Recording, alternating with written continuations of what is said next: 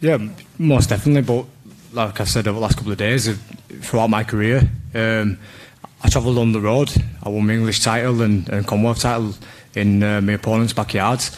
I don't mind travelling.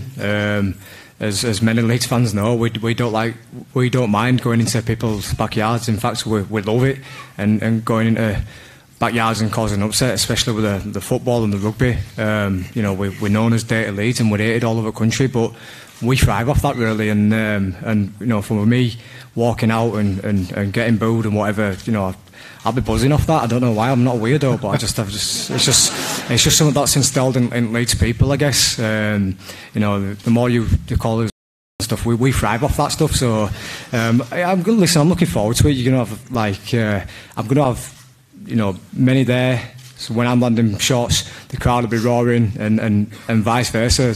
Carl's going forward, there'll be roars from crowd. So it's going to be special, and something what's probably not seen in boxing for a very long time. You don't really get two massive fan bases going together like this, so it's going to be something special on the night. I think when Carl boxed Scott Quigg in Manchester, I think his fans took over the Manchester Arena, but I think it's going to be pretty even with this in terms of support. And I've always said that having the crowd behind me, it's been very special. It's like the 12th man. When you're there in the ring and you're hearing the chants and the screams from the crowd. Even if it's something that you don't make sense. I get people saying, "Just chin him, Josh," and stuff like that.